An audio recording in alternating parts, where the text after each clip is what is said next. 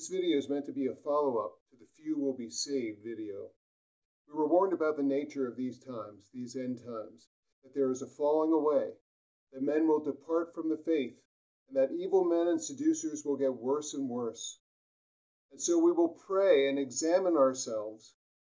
We will ask the Lord to search our hearts to see if there is any unclean way in us. We can see this plainly from Scripture. There should be no debate as far as if we should do it or not. Eternity is at stake, and perhaps not just for us, but for others as well. So I urge you to watch this, to watch it with patience. There will also be a link in the description to a video, Hell's Best Kept Secret. And I urge you to take the time to watch that as well. What we really face in these days is that there is a great business of religion in the land, let us say. The churches are filled, but we know from the nature of these last times that things are bad.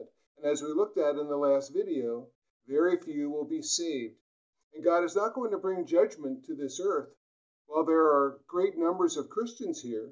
In fact, we even have seen that in His mercy, with relatively few believers, He will not bring judgment. And so things have to be very bad. In the book of Daniel 8:23, it says that the transgressors will come to the full. And that is the time. That is the time that we are in now. And so we're looking at what is the real need of salvation. Now, if you are a born-again Christian, you probably think you have this all down pat. I urge you to listen carefully, because my wife and I were also in this. We needed to see what real salvation is.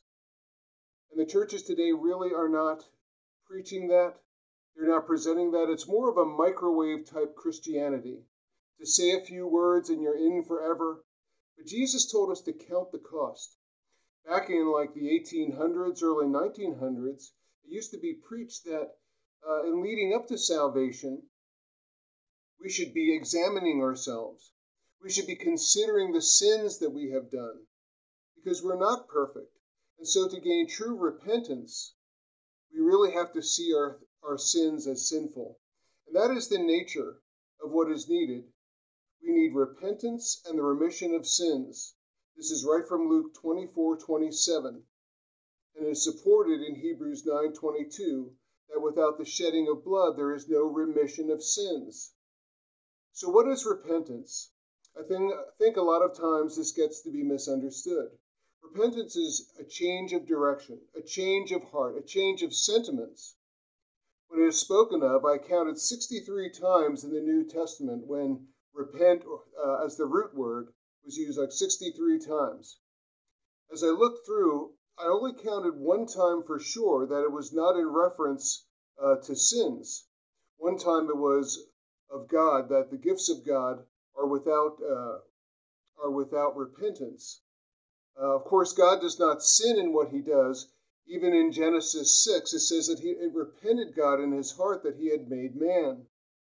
What does that mean? That means that He regretted it. He saw the wickedness of men, and He regretted making man. It doesn't mean that He committed a sin when He made mankind or the earth. It became corrupt like that because of our own choices. Okay, and so what repentance really indicates is you're having a change of heart. If you remember, John the Baptist and Jesus both preached repentance. John had the baptism of repentance for the remission of sins. He said, bring forth fruit worthy of repentance. What does that mean? That means you have turned from your sins. You are sorry for your sins. Now, it is possible for some people to kind of repent in their lifestyle, but they do that without the remission of sins. What is the remission of sins? The remission of sins is that we are not righteous to get our crimes wiped away. We need a Savior. We need Jesus Christ. Okay? So the remission of sins requires the shedding of blood, and repentance is the turning away from our old ways. These are two aspects. They are so linked together.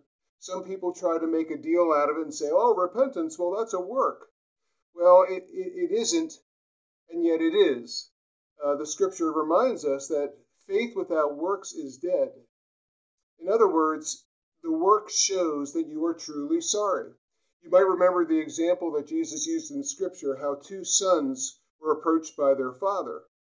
And the first one said, his father said, go and work in the field today. The first one said, I will go. Or I guess the first one said, I will not go. But later he repented and he went. The second one said, I will go, but then he did not go. So which one did his father's will? It was the one who had repented and said, yes, I will do this. So that's an example of a work of repentance. And that's what needs to be happening in our lives. Because as we had looked at this from years ago, I studied, why is it? It seems like the churches, they all are preaching the Bible, or they say that they do, and they're teaching it, and it's not too bad, but the way the people are living is not according to the Bible. It's almost like the Bible is not God's word. It's just a book of friendly advice, things that you can kind of take or leave. And as I looked down to it, I said, what's really missing is true repentance, heartfelt repentance. I remember as a teenager in our church, we had a fairly large youth group, and we went through these cycles where there would be dozens of teenagers crying and praying at the altar, repenting of their sins, supposedly turning their lives over to start anew. But within a month, within 2 months, they were drinking, they were smoking, they were swearing, they were having illicit sex, all of these things. This happened over and over again with the same people. It's obvious that there had been no serious, lasting change of heart. And yet to some today, they say, well, they had a change of heart. Their flesh was just weak. That's not what the Scripture says. The Scripture says that if any man be in Christ, he is a new creature. Old things pass away and all things become new. And so what are we looking at to be sure that we have turned? We need to see that our sin is truly sinful. And for this, we use the 10 Commandments as sort of that guideline, that standard. Okay, we are saved by the grace of God. If you are a Christian today, you probably know it is by grace we are saved through faith. It is the gift of God, not of works, that any man should boast. We know this, but have we actually seen our sin as truly sinful?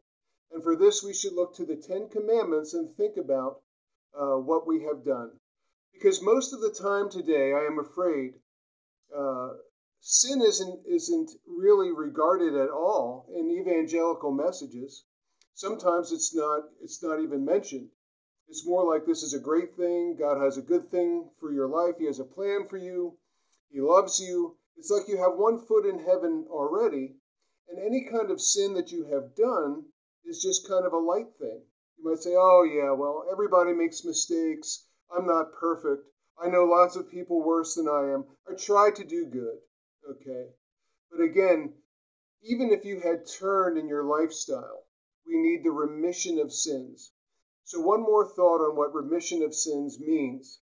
Even if you had turned and you had done everything well, which you will not, you cannot do that in the flesh. I don't accept that. Sorry about that. But even if you had turned, if you were in a court of law, okay, and you were facing the judge, you said, yes, I know that I robbed the store, and I know that I shot the teller. Well, he didn't die, okay, but I'm really sorry for it, and I'll never do it again. That was 5 years ago, and you've just caught me. I'll never do it again. But the judge would still say you are accountable for this crime, and so you need to pay for that crime somehow. Remember that the wages of sin is death, but the gift of God is eternal life through Christ Jesus. There is a wage for the sin, and Jesus paid that wage. We'll get to that in a minute. But I'd like to look at the 10 Commandments, because if you're trying to reevaluate your life, think about your repentance. How have you repented from your sin? Have you just rushed into the arms of a waiting daddy or a grandparent who is just so spoiling and permissive to you that sin meant nothing? But a holy God, He is so holy, He has said that only He is good. Okay? And just one sin, any small sin, will keep us from heaven and cast us into hell. That is the righteousness of God our Father.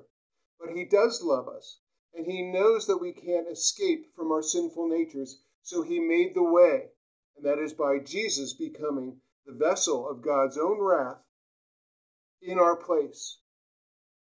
We are shown this in John 3:36 again.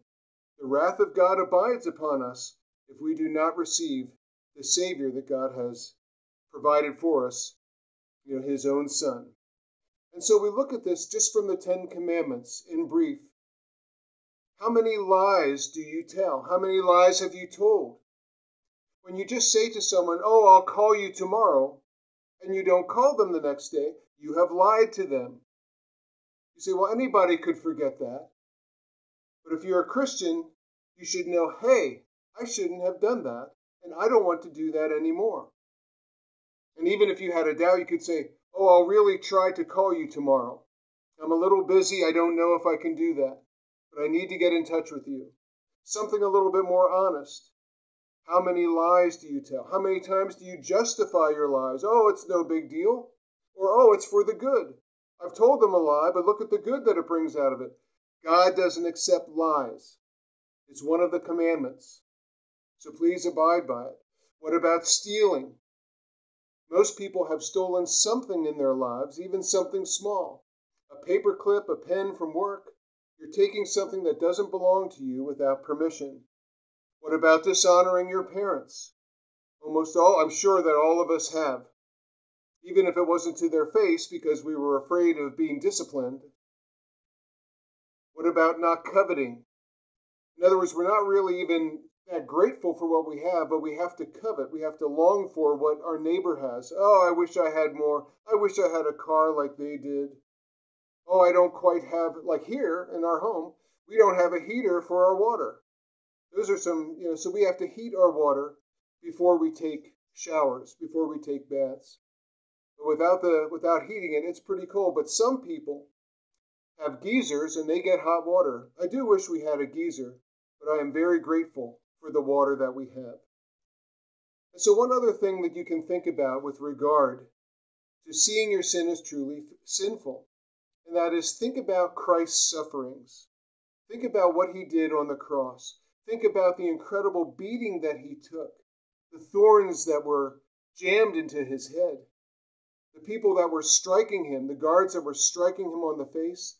They pulled out his hair. They gave him a tremendous lashing with a whip with bone and metal fragments in it. God has allowed some people to see visions of what his son looked like, and it was very, very bad. But the reason I'm telling you this is not even that you feel guilty and you get down, but you need to understand that sin is really sinful. Would God have done that if it were no big deal? Would he have done that if it were just an easy thing? No! We have to turn away from our sins. We have to repent with a God-felt repentance. I'd like to leave you here with what we're looking at in these days. And ask yourself, what applies to you? This is a prophecy of what we see in the last days, the religion of the last days, that form of godliness that denies his power. Listen to this scripture from 2 Timothy 3, 1 through 5. This know also, that in the last days perilous times shall come. That is, dangerous. Perilous means dangerous times will come. For men shall be lovers of their own selves. They are covetous.